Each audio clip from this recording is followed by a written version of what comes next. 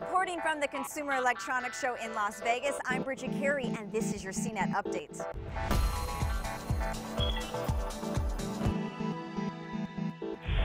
The biggest technology conference of the year, CES 2014, has kicked off. Although the show floor isn't open to everyone just yet, the media got an early peek at many of the new gadgets on display. We've seen several internet-connected devices that keep track of daily activities. Take, for instance, the Sense Mother. She comes with several of these cookies that you can program around the house to do different things. Maybe you'll put one on your kid's backpack to get alerts of when they came home from school. Or maybe you'll put one on a toothbrush to make sure your kid brushed before bed. Mother and 4 cookie sensors cost about $220 and will ship in the spring. And that's not the only toothbrush tracking gadget.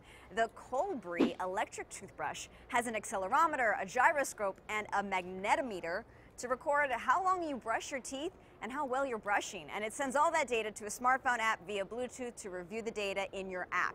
It'll cost $100 and is expected to come out in the third quarter of this year.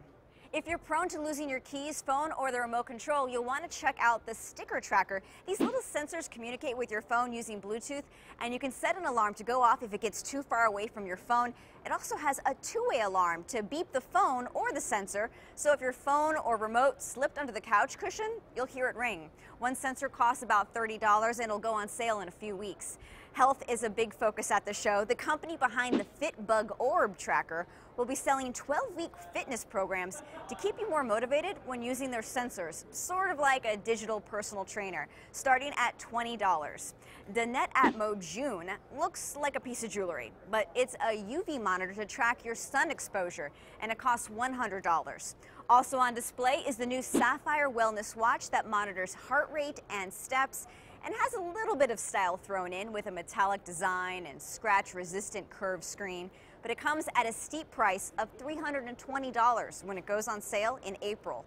We'll also be keeping a close watch on gaming technology this week at the show. Check out this gaming exoskeleton called the Prio VR. The suit makers are partnering with the virtual reality headset Oculus Rift to show off a fully immersive gaming experience. A full-body version of the suit is expected to cost $400. But just the top half would go for about $270. And that's only skimming the surface of the show. We're just getting started. Be sure to follow our live coverage all week long at cnet.com/CES. From the CNET stage at the Las Vegas Convention Center, I'm Bridget Carey.